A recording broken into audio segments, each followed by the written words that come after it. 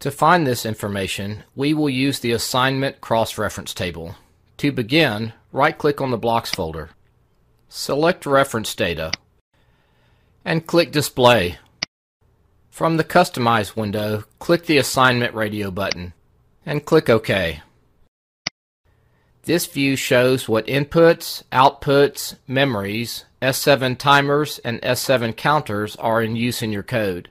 As higher numbered addresses are used, the numbers in the view will expand. Let's take a tour of the inputs, outputs, and bit memory column.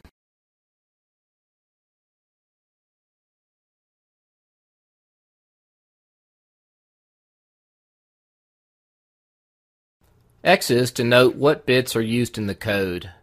If a byte is in use, you will see a dark line in the byte column, such as memory byte 87 and memory byte 100.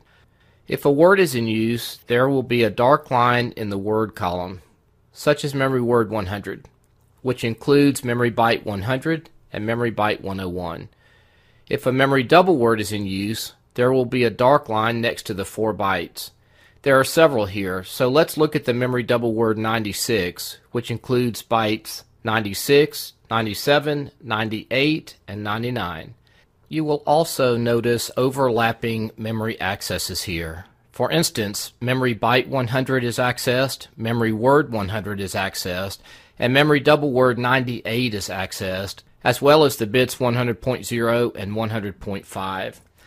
This does not necessarily indicate a problem and is fairly common to see. However, this only shows you what is being accessed and not how it is being used. You can check the general cross-references list to see how they are used. Now click the Filter button. You can filter data here, similar to the other reference data tables. We will deselect inputs, memories, and timers.